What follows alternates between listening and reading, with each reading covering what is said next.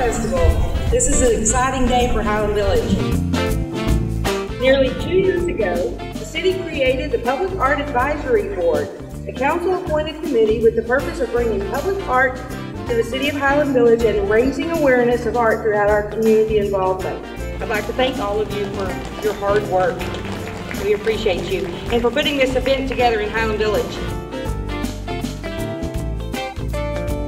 For our first ever art festival, 100% of the proceeds of the booths are going directly to the charity, and we are happy to add an additional $2,000 to that amount today for a total of $3,500. The Children's Advocacy Center exists to provide justice and healing. And I can tell you that with your donation today of $3,500, that is 70 counseling services that can be provided for the children and for their families.